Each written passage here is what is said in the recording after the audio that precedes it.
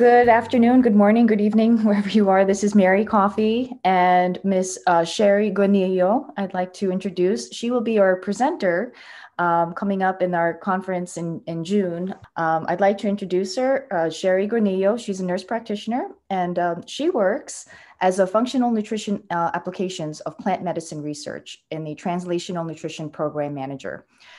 She works for the Plants for Human Health Institute with NC State University. And she's going to be presenting for our conference of what do plants say, the functional nutrition application of plants in our industry. So I'd like to introduce you to her, and she can tell you a little bit more about what she's going to be talking about. And we're very pleased to have you. So thank you for joining us. Thanks. I'm really excited about the conference. So I'm going to be talking a little bit about some of the research that's going on here at the Plants for Human Health Institute. We have lots of PIs doing things with anthocyanins. We have PIs doing stuff with carotenoids, with gut health. And what my job is to really dig deep into that research and bring something practical out of it that providers can use.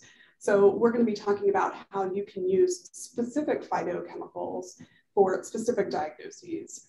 And as we get closer to precision nutrition, where we're looking at SNPs that go along with different nutritional needs, we're not quite there yet where we can sort of have a dictionary of what goes with what. But as we get closer to that, we're going to be using phytochemicals to see how we can alter disease pathways, just like medications, pharmaceutical medications can.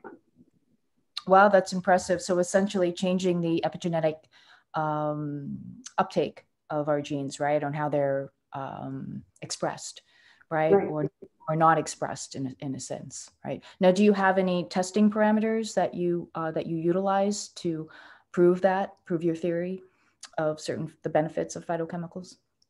Well, each researcher is using sort of different methods, and we collaborate with other PIs that are on campus with UNC, Chapel Hill, and UNCG, different universities. So some of our biochemists and our nutrition scientists here are working with genetic scientists next door and working to see how those chemicals are affecting different genes. Very nice. It's kind of a mix. Very nice, very nice. Well, so you serve more as the bridge to help educate practitioners feel more comfortable recommending plants as therapy, right? Which is where most of our pharmaceuticals come from, which most people don't realize. Exactly. Mm-hmm. But keeping them in natural form. Right. Because there are a lot of benefits of eating whole foods and not just, extracting specific chemicals. I mean, yes, for sure, you can regulate these specific chemicals in pharmaceuticals, and you can give somebody an exact dose of lisinopril or digoxin or any of that stuff.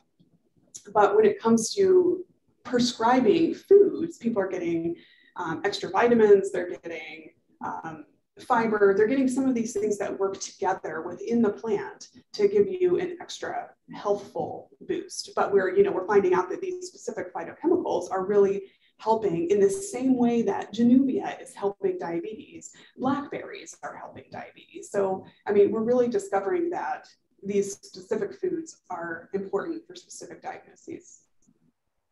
Oh, wow, that's great. So food is thy medicine, right? As Hippocrates says, let thy food be thy medicine. That's great. Well, we're very excited to have you. And is there any takeaway, any advice or something that you can share with the people watching about what's to come? I'm hoping that everybody leaves my talk with like a little bit, like a couple of elements that they could use in their own practice. A couple of, anyone who's coming to this conference already is sort of on the same mindset. We're all really using some of that integrative stuff in our practice. We're using food as medicine, but where are we going in the future? Where is this going? How can we move our practice to the next level to get a little bit more of that specifics from the food and really focus our patients' knowledge and focus our knowledge on that food? It's brilliant. I love it. I'm so excited to watch that. Well, thank you so much for joining us today, and I look forward to hearing your talk. Oh, great. Can't wait. All right. Take care.